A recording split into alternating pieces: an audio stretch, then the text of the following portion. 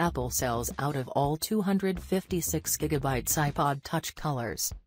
Apple Insider is supported by its audience and may earn commission as an Amazon associate and affiliate partner on qualifying purchases. These affiliate partnerships do not influence our editorial content. A day after announcing the iPod Touch would remain on sale only while stocks last, the 256GB versions of every color model have already sold out.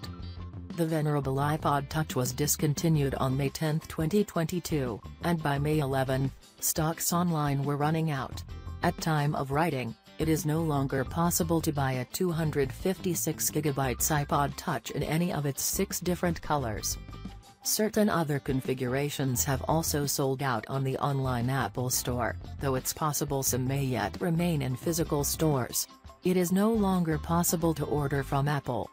Silver 32GB.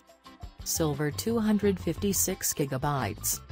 Space Gray 256GB.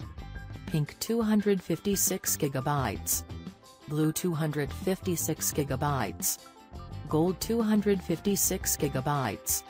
Product Red 256GB. Product Red 128GB. Third-party resellers, including Amazon and B&H Photo Video, still have inventory available, with the best iPod prices at press time starting at $189.99. The iPod Touch marks the end of Apple's once dominant iPod music player.